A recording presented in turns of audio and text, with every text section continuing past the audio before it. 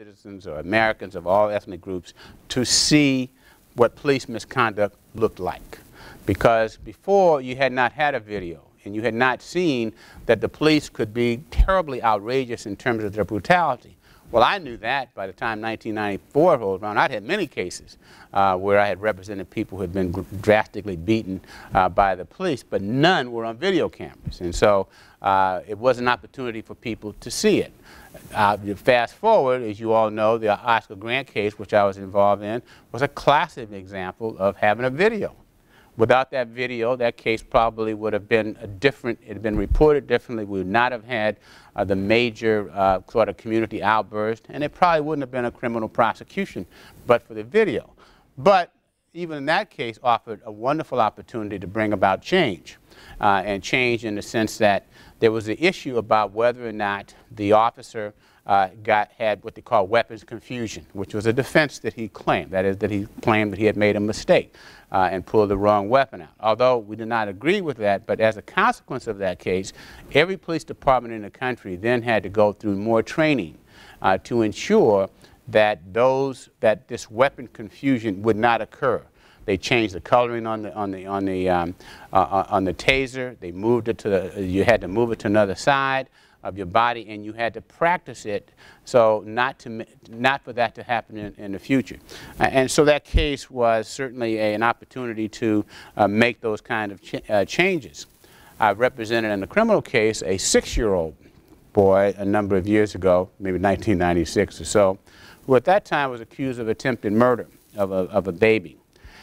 And the part that was most disturbing is they were trying to prosecute this kid and put him and make him a ward of the court in a criminal sense. I thought that there was insufficient evidence to justify that. It was a 6-year-old boy at the time, and if all of you have had children, you know what a 6-year-old is like. You know, I had an 8-year-old at the time, and I knew what he was like. And so I was determined that that young boy was not going to be prosecuted. The moral of that, ultimately, we prevailed on it. He was not prosecuted. He was ultimately put in social services.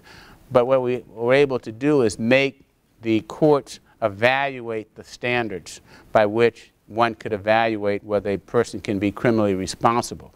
Now, it turns out, obviously, 6 was too young, but they moved it up to more like, it came down to 12. Clearly, you were, but, you know, possibilities of 11 or 10. But that was a factual. No, that's a factual determination. It has to be made about it. And so I really worked on that case hard. Back in the 1990s, I was involved in 1980s, I should, late 1980s, 2 cases involving black Santa Claus cases. These were two different departments, 2 different agencies where young men, African-American men, big guys, young, who wanted to be Santa Claus.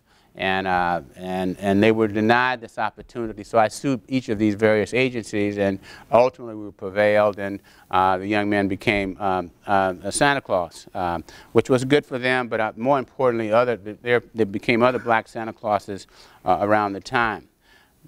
But in terms of what I have been most involved in more recently, and where the civil rights effort has been made predominantly, is involving cases involving the city of Oakland, and one of which, the most prominent one, is called the Oakland Riders case. In the Oakland Riders case, I represented, me and my co-counsel represented 120 African-American males, all of whom were accused of various sorts of crimes, and we were able to determine, based upon a police officer who got involved and came forward, that in point of fact that the police had been committing perjuries, they had been planting dope on people, they had been lying about what happened, they were beating people up, trying to get confessions for things they had not committed.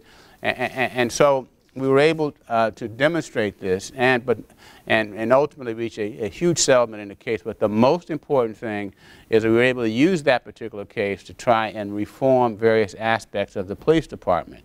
And in a civil case, you can have both the individual liability for the officers and the damages related for the individuals, but you can also have what they call a Manel portion of the case. And the Monell portion is that there is a policy and practice of deliberate indifference or a policy and practice of constitutional violations. And the remedy for that is not damages for the individuals, but is a series of reforms.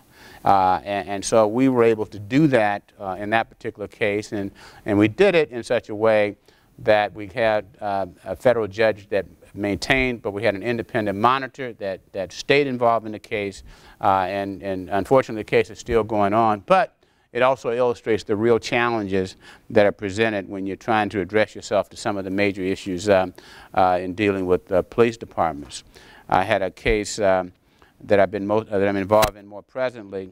It's a public strip searching case where the Oakland Police Department was, in fact, when they would stop someone, African-American male particularly, if they suspected that they had drugs on them, if they were on probation or parole, they would have them to drop their pants. I mean, physically and literally pull their pants down, look inside of their shorts, play with their genitals, play with their buttocks.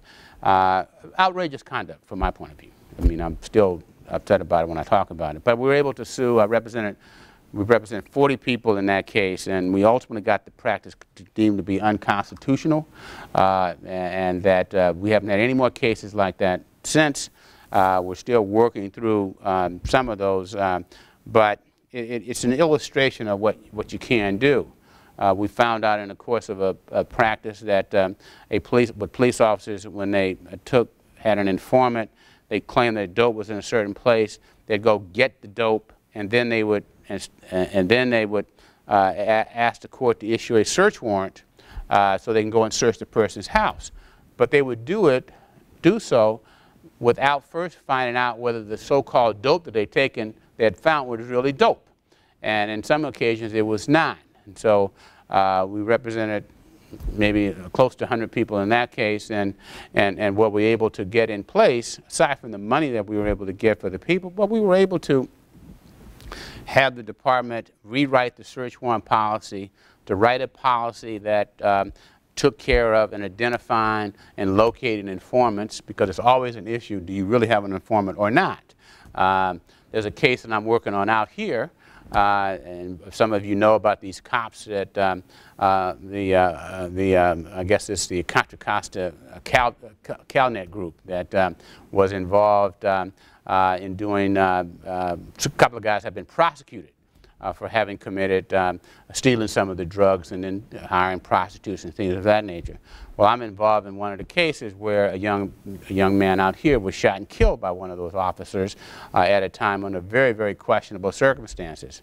And it was raised in our mind about whether or not they were trying to rob this guy and take his dope, but it turns out it was the wrong house, and he wasn't the dope dealer they thought he was. But in any event, he was killed.